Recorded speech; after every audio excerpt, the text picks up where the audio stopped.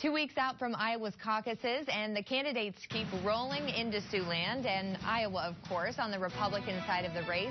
Marco Rubio made several stops in the state today, including Coralville and Ottumwa. During a town hall meeting today, Rubio said there's one candidate on the Democratic side who hopes he's not on the ticket come November. Hillary Clinton does not want to run against me. They attack me every day. Like right after the debate, within seconds, they were attacking, because they know I can't wait to run against her. I cannot wait to run against her, and I hope I'm given that opportunity. It's not only going to be fun, it's going to be a great public service to America to defeat her.